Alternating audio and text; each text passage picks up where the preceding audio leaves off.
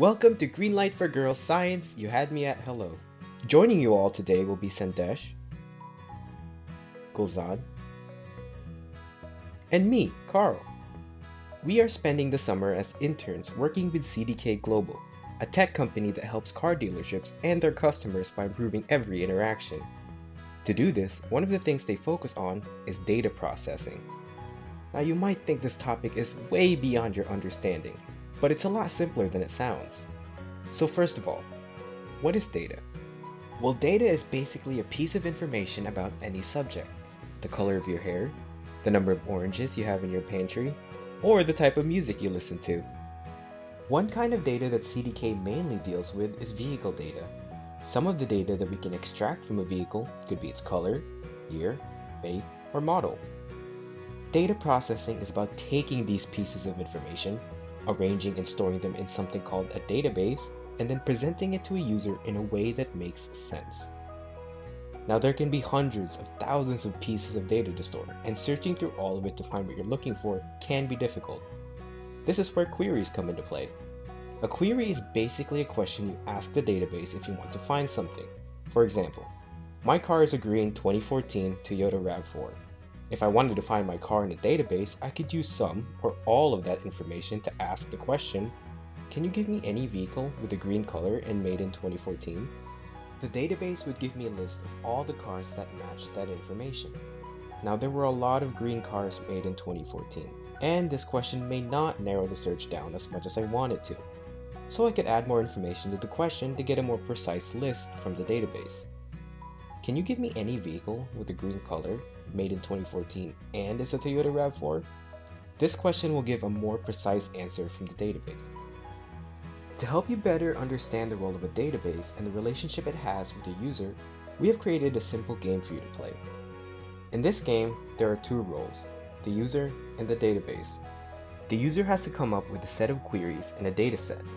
Once the user has done that, they give the dataset to the databases. The people playing as the databases will then need to store that information and prepare for the queries. The number of queries the user has will determine the number of rounds. So for each round, the user asks one query. Each time a database correctly matches an item with a query, they get 1 point. Whoever has the most points wins. We will show you a couple of examples on how we played the game. That would have been bad. Okay, so here's your data set. Brazil, France, Russia, Australia, and Japan. The first question, can you give me all the countries that have the colors red and white and blue in their flag? France and Russia. Oh. They have almost Yeah, you just kind of rotate them. Rotate them. Rotate the flag. Okay. Can you give me all the countries that are in the Eastern Hemisphere? Eastern what? Eastern Hemisphere. The eastern part of the world. Russia, Japan and Russia. and Australia. Number 3. Can you give me all the countries that have Spanish as their national language? Brazil. Yeah. No, it's not, right? It's not Brazil. Brazil is Portuguese.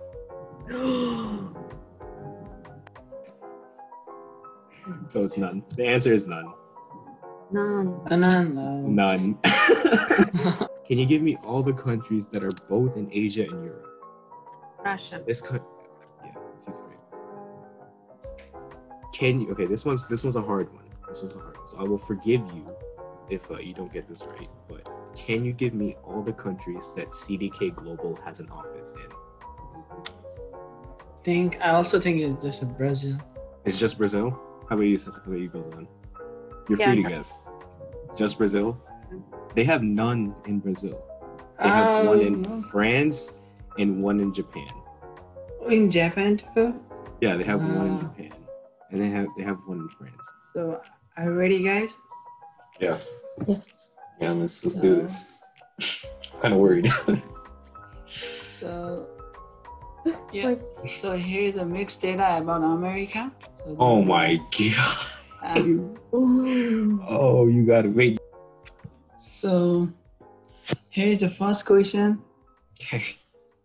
So what is the give me the name of the state of US which was in the data? Okay, give you all the states. Yes. Georgia, Florida, California, That's Washington, D.C. Is it state?